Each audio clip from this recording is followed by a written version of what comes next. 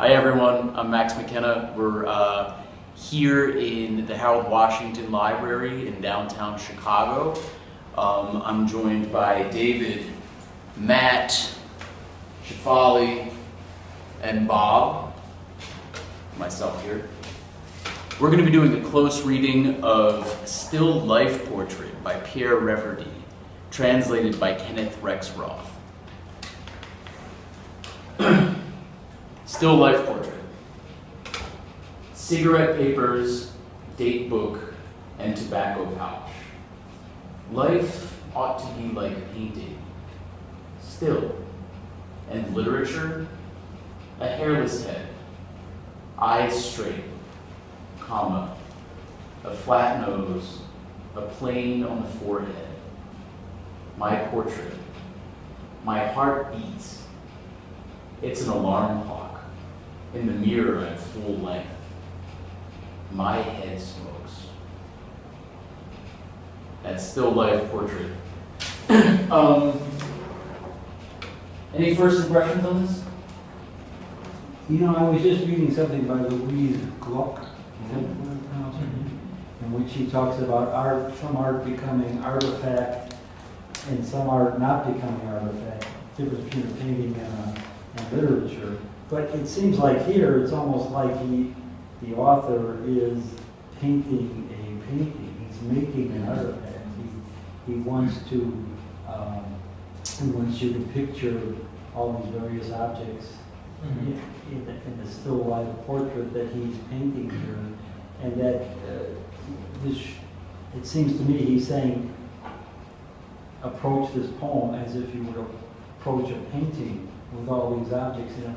And let that poem affect you the same way the painting would if you're looking at a painting with cigarette papers and other things lying around. That's very nicely said. I agree with that. I really love the way that the first line and the last line encompass the poem. He's talking about the cigarette papers and then his head is smoking at the end. And it really is such a nice top to bottom portrait. Yeah, that's really good. There's also something very sort of distinctive with the first line as well, just the way, he names three things: cigarette papers, date book, and tobacco pouch, but there are no commas. And so... Could be fourth thing. Oh, sure. But the date book especially is kind of out of place between the first and last lines. You have the cigarette papers and the tobacco pouch. So you're starting to think about the date book, what kind of like relation does that have to the other things that he's kind of sort of listing. And I think that carries on just as he starts to, he's refusing to separate out what the artist does or what the writer does from the scene and the experience that he's trying to describe. What is a date book? A date book? Yeah. Is it just a... It's like your agenda, I think, your little calendar. Calendar. I imagine a small calendar, leather bound, with some of his meetings and Pocket secretary of the Yeah. I thought it was interesting that At least in the old days, they used I thought it was interesting that there was like no punctuation. So like I found myself like going in and like adding like colons and trying to see like what is being referred to what, like whereas like ought to be like a painting, so it's life ought to be like a painting. And like a literature should be like a hairless head. So I was trying to go back and trying to see like what are those descriptors referring to? But then it was odd that he puts in like a comma there, like so he adds the word when it would be great if he had like put it in so we can like follow it along. But I do like some of like the art kind of references. So like a flat nose, a plane, like that made me think of like cubism, like being like, or like there's the Picasso painting where like the women that in the painting, they're all like flat, so they're not like representational, they're not 3D, they're on a plane. And then also like the one where it's in the mirror on full length. That reminds me also of like, I think it's a work by like Rene Magritte, where it's like he takes the human body but he like chops it up. So like one part's the head, one part's like the torso and like, but it's like, it's full length. Sure. So it's like he's taking it, he's like cutting it up, but then he's putting it all back together, so it is like that full person. So that was a lot of interesting kind of nods and That's that's good to follow the cubistic aspect of this poem. I think is very important. I think we see this in some other modernist poems that try to use painting techniques, specifically cubism, and recreate those. I think we have this breaking down of the body, and it kind of reconstitutes itself at the end in that full length. But not quite. My head smokes. Yeah, thanks for pointing to that, Matt. I love that image, and it's very, for me, that's like a classic Magritte image. You can imagine Magritte. Oh, I can just imagine. Yeah. You know, you gave it to Magritte, you just go, yeah. I think there was an exhibition on him like last year. There's a painting in the Art Institute, I think it's a Picasso, called Smoking Man, a man with a pipe, where you know, you have the pipe here and the head here, and you have all these different objects which would be in a regular painting of a man with a pipe, but they're all separated. That's Yeah. cool. That's cool. Yeah, that's very cubistic. There seems to be also a pushing against the idea that you can portray someone as a still life. Yeah. Especially with that, my heart beats. Yeah. Is my portrait Very that good. my heart beats. I am living. I'm not something on a plane, something you can Sure. describe in words. My heart beats. It's an alarm clock. So there's a pushing against that still life as well. I would say there's a bit of a pushing and a pulling, really, because there's a constant tension, and I think that's encapsulated in the title, Still Life Portrait, right? Like myself as still life. Can anybody say anything about what still lives typically look like, or what they are? Usually fruits, Yeah. vegetables, foods. Objects, usually domestic. Are they ever people? No. No. Still life is almost, I think it's defined by the fact that it's not people, it's not portraiture, it's always objects, it's always, as you said, domestic objects. And then, Fruits. all the fruit. Right. Yeah. and then typically the goal in like still life would be to make it like as like representational as you can. Yeah. And I think that he's doing like basically the exact opposite, where you're not taking like the literal kind of meaning. You are kind of turning that on its head. I just, I want to go back to just what Matt was saying a moment ago. How does, because that moment, I think you're right, my heart beats is something living and dynamic that you can't capture in the surface of the painting. How does that fit with that claim just in the, if we can read it all together, life ought to be like a painting? I don't know that I'd read it, life ought to be like painting. Yeah. I view this as a list poem, and each line should be, we should take each line as it is, not as an enjambed. I'm not reading it as an enjambed line in any way. So, So what do you do with the line ought to be like a painting? What do you do? And then the implied connection with and literature, you want to be like painting and literature. life still,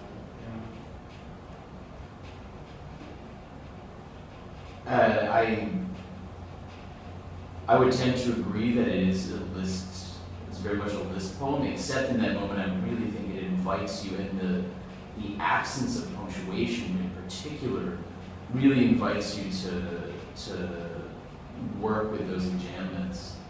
I think before you get to a hairless head, there's a few different ways that you can read that. So you start with that list of objects that we had, right? And then it goes right to life, ought to be like painting, still, and literature. Like, there's so many ways that it could be. Life, so you could read it like, you just read it like life, that's one thing. Ought to be like painting, that's another line way, it's autonomous. But or it could be life ought to be like painting, it could be : still, right? That life ought to be still. Or it could be life ought to be like painting still, period. Like it should, you know, life should still be like painting. I wish life was like painting again. Or it could be life ought to be like painting still and literature. You know, life ought to be like both of these things. Or it could be when I read that I read it in such a way that literature was like hairless head, right? And that was the part because that's also invited too. I think life ought to be like painting, and literature ought to be like a hairless head, which is very surrealist image, right? Yeah, I don't really know what to do with that. But that one in particular, I think there's so many ways that it's very confounding. I'm going back to the title now. Sure. We have, it's not a still life portrait, it's a life portrait. Right. A still life Still portrait. Yeah. And so, It's the same kind of thing. It's kind of a confusing mixture of things. yeah, exactly, a life portrait. And You know, when he, towards the end there, when he says, my heart beats, it's an alarm clock, you would think that the second line would sound better if he said, my heart beats, it's like a ticking clock, but he doesn't say it. You know, he's not concentrating on the tick, tick, tick, but he's saying it's an alarm clock, it's something that wakes me up. It's something that, the fact that I'm alive, unlike all these other things that I'm making, that my heart sort of alerts me to the fact that I'm not part of this painting, as you pointed out. Still, what it's something incomplete. It's not alive. Sure, yeah. What would it be? So yeah, working with that. The alarm clock thing is what it seems to be almost out of place there. Right. So we had mentioned this sort of persisting liveliness or vitality, but how, or now you had said the kind of pushing against the stillness, right? Like wanting to, some kind of vitality persisting. However, I think, Bob, you're right to point out the alarm clock is an interesting turn there, the metaphor. I think it ties back to like the beginning with the cigarette papers, the date book, and the tobacco pouch. It's like these kind of like everyday type objects. So, like an alarm clock, obviously you use it every day. It's kind of like a part of the routine. But then, like the way that it's phrased here with the heart beating, it's almost like he's giving life to it. So, I just thought that was interesting. That, like again, like going back with like the movement, trying to utilize kind of everyday objects in like a new way. So I thought that's kind of what he was doing here with the clock. Again, I'm not reading any commas or enjambments, so I'm not reading my heart beats. It's an alarm clock. It's an alarm clock being my heart. I'm just thinking, I'm viewing them as completely disparate images altogether. And so it's an alarm clock, I think, is going back to The list of objects. the entire portrait, sort of the portrait itself, one of the pieces of the portrait. And not being tied in specifically to the heart. That's how I remember it. Who's the other, is this poet in Mod Poe that did his life that day, 13 things I did that day? Is that it's sort of a list poem where he talks, I got up, I went for a run, smoked a pot. New York School. Right. Is that in Mod Poe? Yeah, it is in Mod Poe. Okay, so if it's not, I didn't want to bring it up, but Sorry. But that's Sorry, everyone. I can't remember his name. But that's it's sort of, it reminds me very much of that poem in the sense that you do try to make all the things connect. I think it's titled 13 Things I Did That Day. Yeah. You can only, depending on how you read the lines, you could come up with 12 things or 14, exactly. but you really couldn't come up with 13. Right. Is that in Mod Poe? That is in Mod Poe. Okay. That's I'm pretty sure that's in New York School Week. Okay. Yeah. So this poem just reminds me very much of that. I mean, I think it might just be worth thinking about the genres that are being evoked in the title. So the still life, already sort of talked a little bit about that. And the portrait, they have, I mean, things get just new principles and new terms come into play, like, you know, in the 20th century especially. But conventionally, there are sort of aspects and elements and principles of composition that come to play within a still life that are not usually the same when we come to the portrait. So the title itself is suggesting that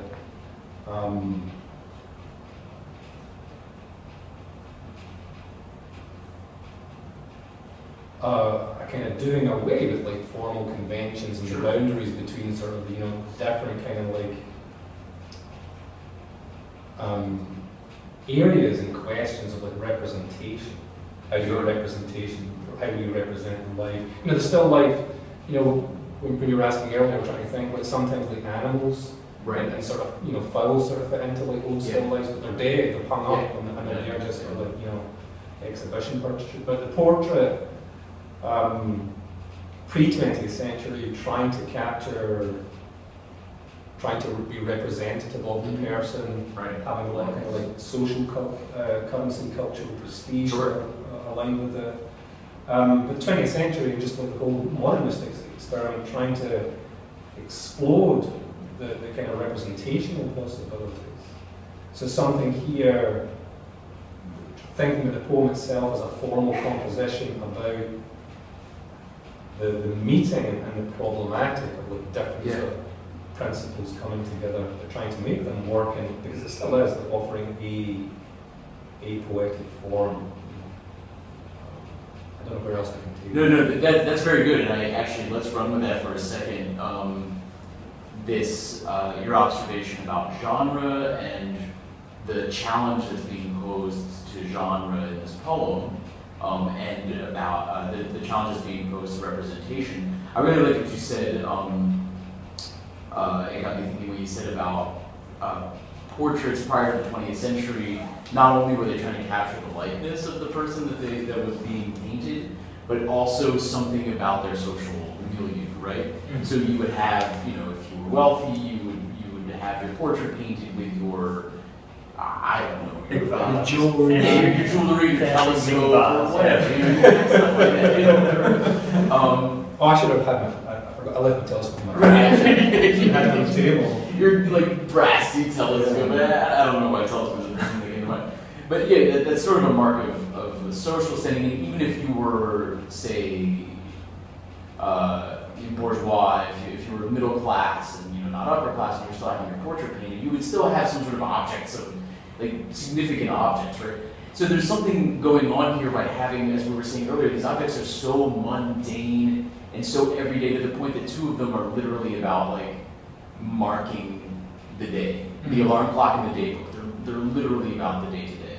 And you have these completely mundane objects that, like, A, don't quite fit in a still life, right? Which if you think of the longer, you know, centuries-long tradition of the still life, as you were saying, David, you know, sometimes there's dead fowl or something, or you have some abundance of flowers or grapes or, you know, a chalice of wine or whatever. I mean, you have all of these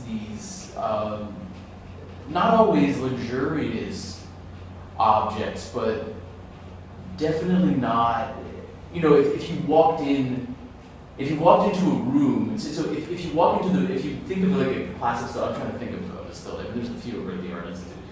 If you try to imagine like this kind of like ornate still life, if you walked into that room, you'd be like, oh wow, this is a hell of a room. Like, you know, it's not, you rarely do a still life of just like a corner or something. It's usually something elaborate. But if you walked into Reverdy's room and there's just like his alarm clock and his cigarette papers and his date book, and this is just this guy's life. There's nothing fancy here. So on one hand, it's a weird set of objects for a still life, and also a strange set of objects for a portrait, right? Like if he commissioned to have his portrait done, and the only thing he can think to include in that portrait is just the little things he has in his pockets.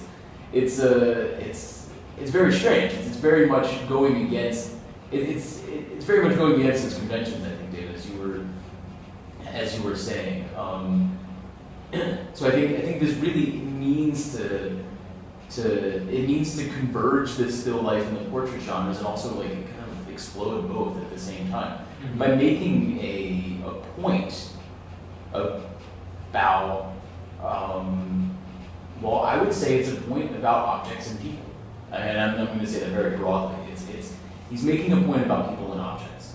That there's something going on here.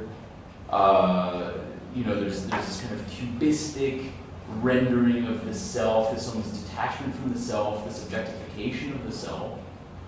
Right, the flat nose, the nose of the comma being the nose, but also this vitality, the heart beating, the head smoking that wants to go against that. You have both of these things happening at the same time, and it has something to do also with these very quotidian objects of the cigarettes, the daybook, the alarm clock.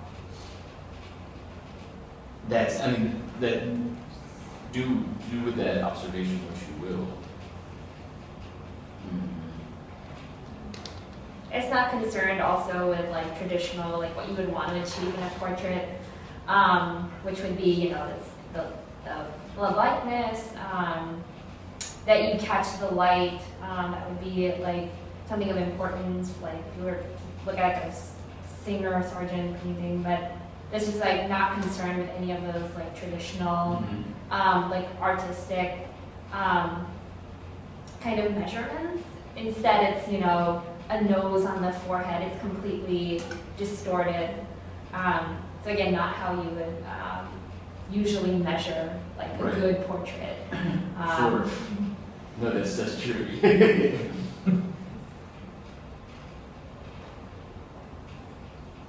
Yeah, I think it's the mixture of the two that stands out to me. When as you've pointed out a couple times, that traditionally a still life is a bowl of fruit on the table or something, flowers, and a portrait of life, a portrait of a person is a bit more grandiose and a bit more uplifting, or at least the person who's getting his portrait painted wants it to be uplifting and special. And you're putting those two together, I think. It's not a still life, it's a still life portrait. Yeah. It's like putting the two together, and if you took a still life and you had humans in it, or you had life, if you took a real life in it, this is what it would be. Sure.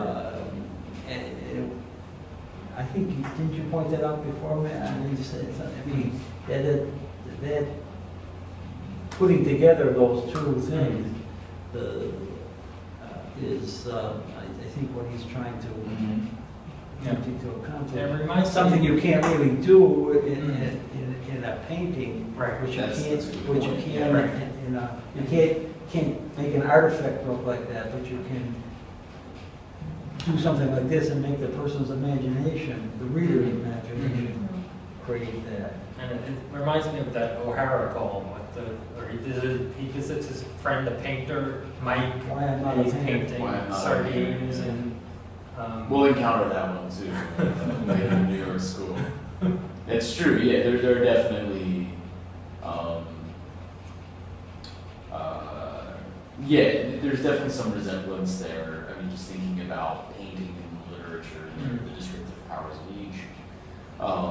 And something interesting to think about when we do encounter O'Hara, and we have a little bit of context. I mean, it's very likely O'Hara read this poem in 1956 or something, right? I mean, not it's very likely, it's probably a certainty. He had the book in his pocket. He had that book in his pocket. There's no way he didn't read this poem. Unless he skipped over it for some reason. Plus, it was a curator at the Museum of Modern Art, so... This whole idea is kind of lingering with him, even though O'Hara's not he's not like a surrealist Dadaist quite in the same way at all. I mean, he has some he takes some ideas of surrealism, like the walking around, I would say.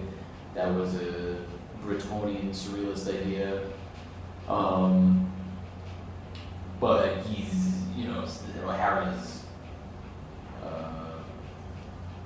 you know, he's not, his head's not smoking. It's like the great style, like nightmare. Yeah. That line, like my heart, it just reminds me of like Edgar Allan Poe, I guess.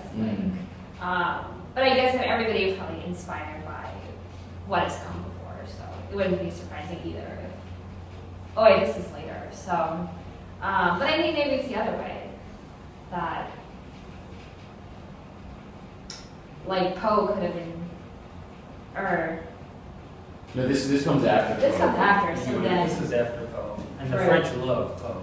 Right, so then they could have been probably inspired. It reminds me a little bit of Poe, that some of those type of like horroristic kind of images where like my heart beats is, and it's the fact that it's in its own line, just kind of reminds me of that. How are you reading that? Is it my heart beats or my heart beats? Ooh. I want to add in like there's not a whole lot of verbs like that are going on in this poem. Mm-hmm. So like I want to read it as a verb. So like my heart beats. Mm. But in going with the rest of the poem, it could make sense like my heart beats like as an almost like a noun.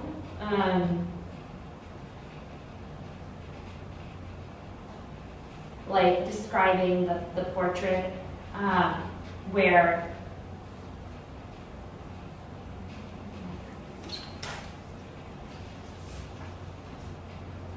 I mean it could be read either way, I think.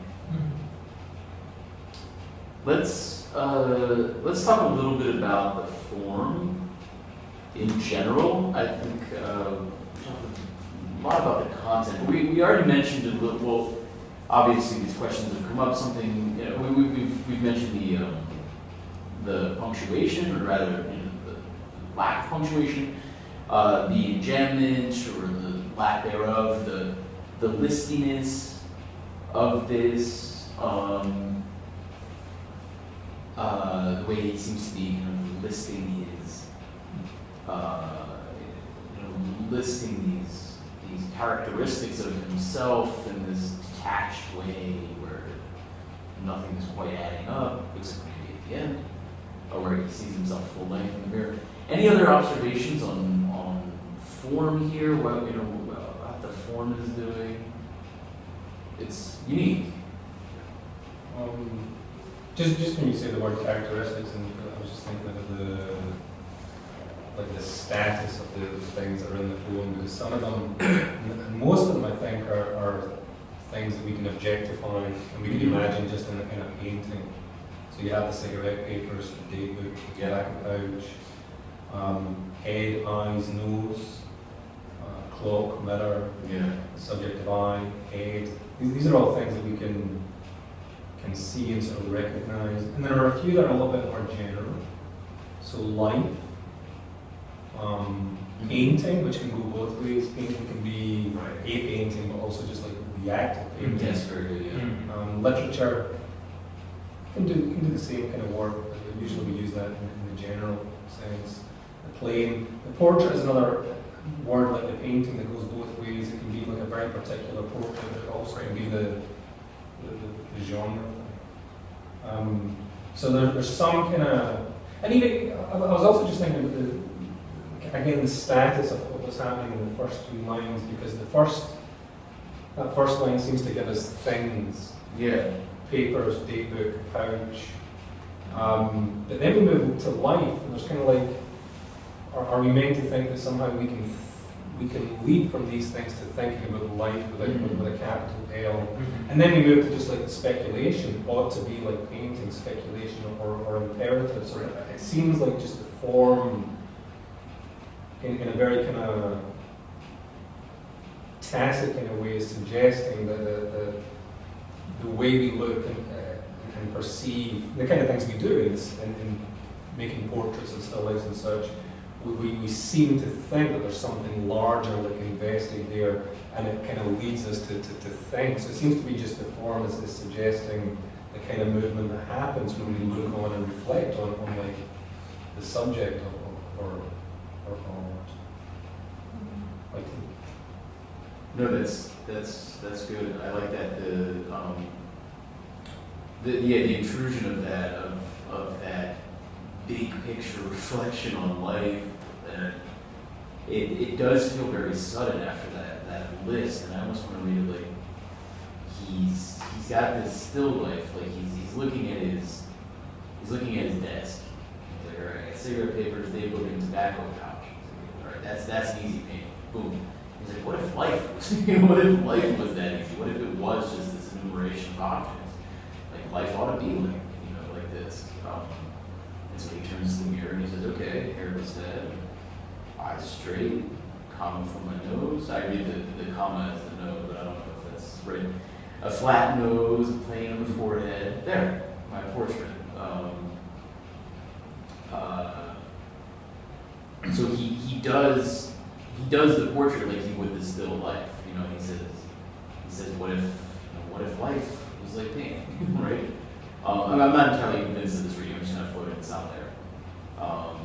But then there's that end where suddenly there's a little bit of like life or agency returns, right? The heart beats, the head smokes. He's full length again. It's tricky.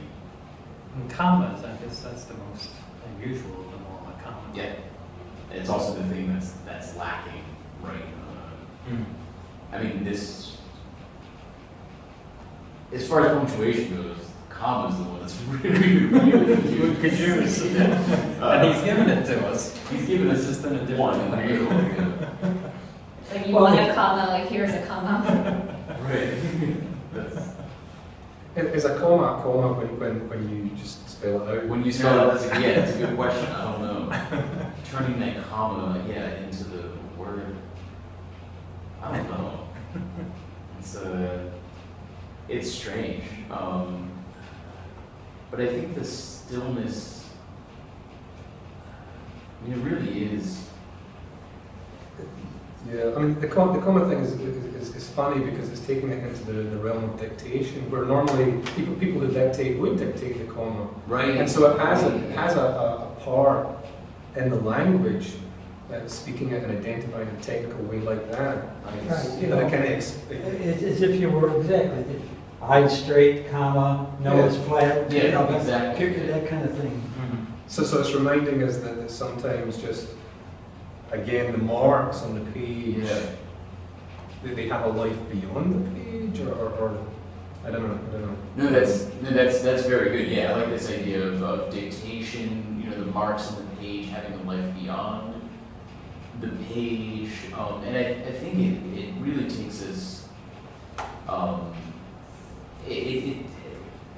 That kind of idea. It's what's adding up for me here with this poem is that he really wants to dwell in this middle space between something that's alive, dynamic, and something that's dead, object. Like he really wants to dwell. He doesn't want to say one or the other. He just wants to see what it's like to be in that middle space.